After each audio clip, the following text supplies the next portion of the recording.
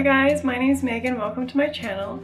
Today I'm going to teach you how to make some pregnancy belly balm. During pregnancy, your skin expands a lot, especially on areas like your belly and your breasts and different things like that. They expand really fast, and so your skin can stretch and get really dry and irritated, and so I love using this belly balm during pregnancy to kind of relieve some of that itchiness and like stretched out skin feeling. This isn't to prevent stretch marks because I think stretch marks are just genetic. You're gonna get them or you're not, and there's not a ton you can do to prevent it. So I don't take this for that purpose, but it does really help relieve just the discomfort of your skin stretching so fast. So hopefully this is helpful for you guys as well, and let's get right into the recipe. So you only need a few simple ingredients for this. It's a really easy recipe to remember. First you'll need coconut oil, shea butter, vitamin E oil, and some essential oils. Today I'm going to use wild orange and lavender.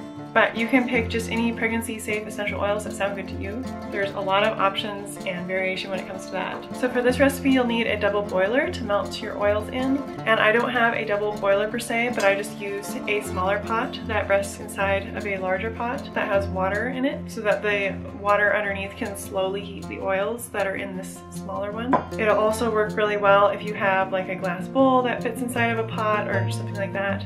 You don't have to have a fancy double boiler, just things around your kitchen will work for this. So you're going to take half a cup of your coconut oil, and my coconut oil is actually already melted right now because where I store it in my kitchen is like a heat pocket or something, so it's already melted.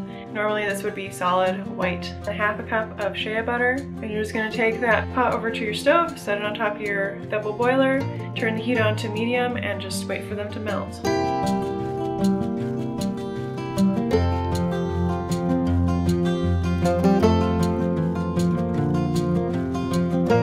Once all the oils are melted and all liquid, you're going to take it off the burner and then add 2 tablespoons of vitamin E oil. And then you want your essential oils to equal around 20 drops or so.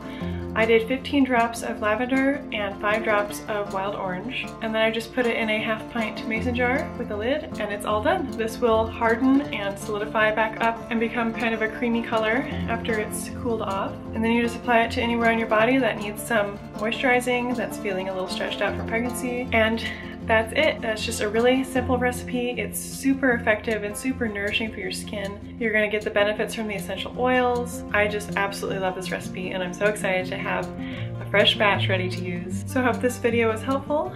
Thank you for watching, and I will see you in my next one. Bye!